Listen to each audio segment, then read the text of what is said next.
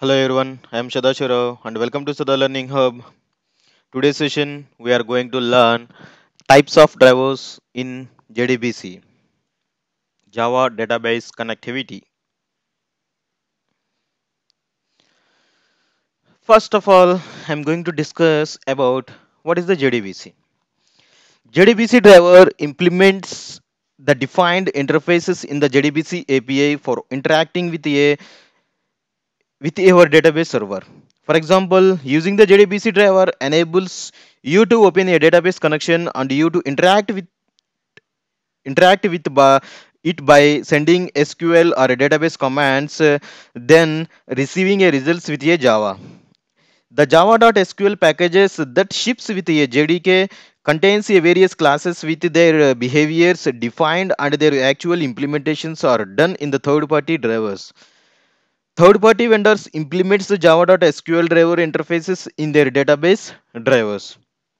Next, I am going to discuss about types of JDBC drivers. JDBC driver implementations vary because of the wide variety of operating systems on the hardware platforms in which Java operates. Some have divided the implementation types into four categories. There is a type 1, type 2, type 3 and a type 4 which is explained in this slide. Now, JDBC-ODBC driver is also known as a type 1 driver. In a type 1 driver, a JDBC driver is used to access a ODBC drivers installed on each client machine using the ODBC requires a configurations on your systems, a data source, names, and represents the target database. The next one is negative API partially Java driver. It is also a type 2 driver. JDBC API calls are converted into a negative C or C++ API calls which are unique to a database. These drivers are typically provided by a database vendors and used in the same manner as the JDBC ODBC bridge. The vendor specific drivers must be installed on each client machine. The next one is the JDBC Net Pure-Java driver. It is also known as a type 3 driver. A three-tier approach is used to access the database. The JDBC clients use it to standard network sockets to communicate with a middleware application servers.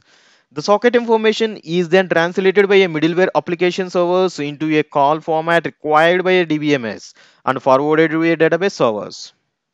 The next one is negative protocol pure Java driver. It is also known as the type 4 driver. A pure Java based driver communicates directly with a vendor databases through a socket connections. This is the highest performance driver available for a database and it is usually provided by a vendor itself.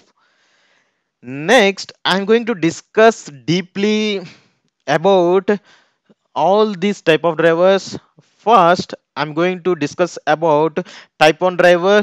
It's a JDBC ODBC bridge driver. In the type 1 driver, a JDBC bridge is used to access the ODBC drivers installed on each client machine. Using the ODBC requires a configurations on your systems, a data source name DSN that represents the target database. When Java first came out, this was a useful driver because most databases only supports the ODBC access, but now this type of drivers recommended only for experimental use or when no other alternative is available. The JDBC ODBC bridge that comes with the JDK 1.2 is a good example for the kind of drivers. If you see here, the Java application, the application code is here. The application is interacting with the type 1 driver, JDBC ODBC bridge driver. This JDBC ODBC bridge driver is interacting with the ODBC drivers.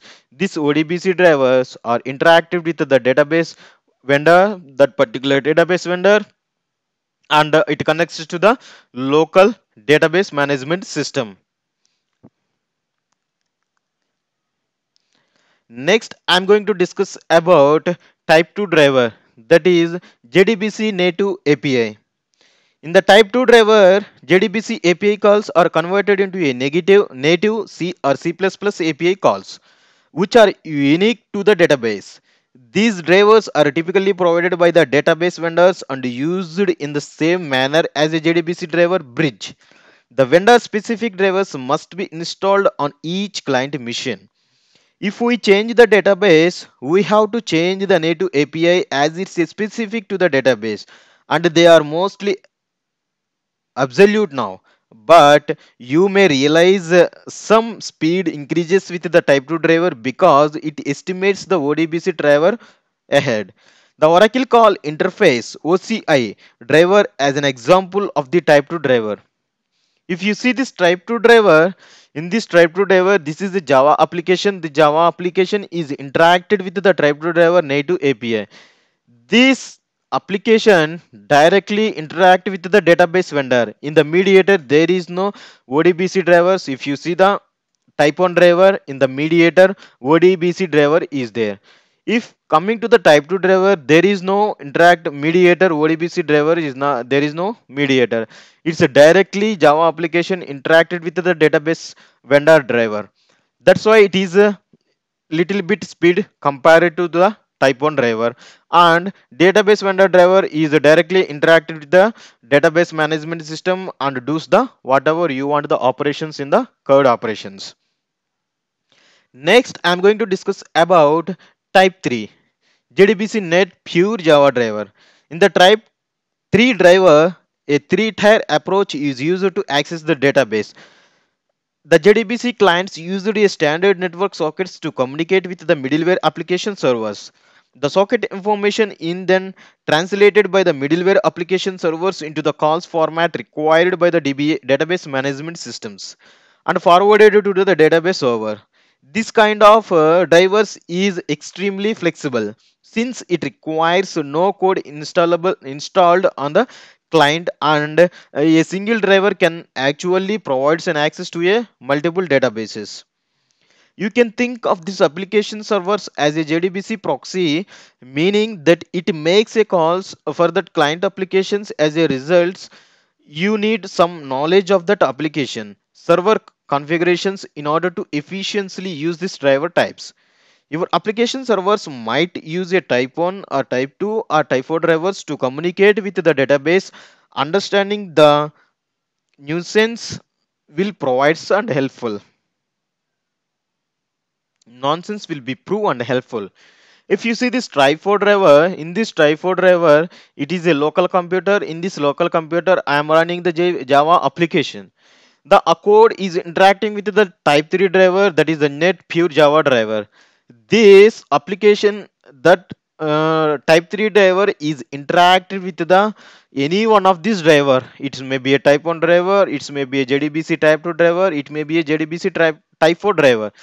It interacted with any of the type driver, any of the three drivers, maybe 1, 2 or 4, and these drivers are communicating with the database server.